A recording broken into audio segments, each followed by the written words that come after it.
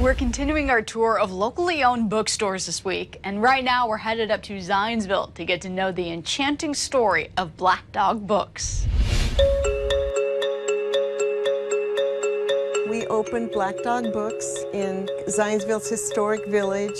In 2010, Sophie is our beloved black lab. She's our mascot that goes with the name Black Dog Books. The store was named after a previous lab, Chloe.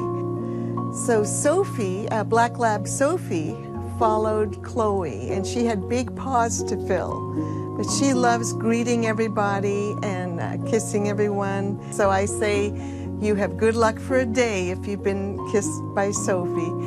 I was lucky to be raised with books, and they've always been a passion for me. I've always been a reader, and I just want to share the passion with everybody else.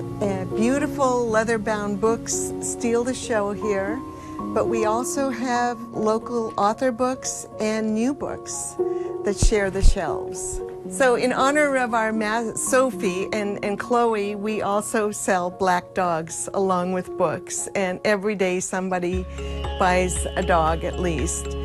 They come in all sizes, but this is our softest one, and this seems to be the one that the most people buy. We just got an astonishing Civil War collection in. These photos are actually made from the actual negatives of Brady during the Civil War. All the photos in this portfolio. And this is our Indiana room. We have a lot of local authors. There's books signed by Eli Lilly. A lot of beautiful bindings, a lot of Riley, Booth Tarkington. Rosalind Crowley lives right here in the village. She's a poet and an artist. She's had many book signings here. We try to teach people how to take care of their books so they can pass them on.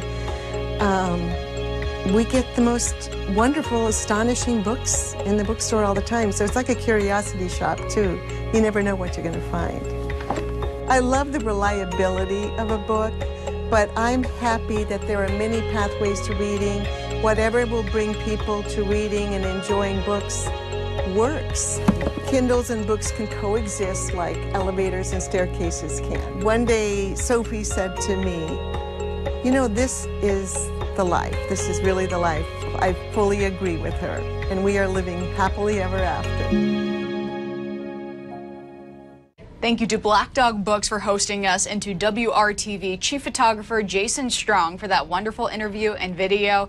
You can find Black Dog Books at 115 South Main Street in Zionsville.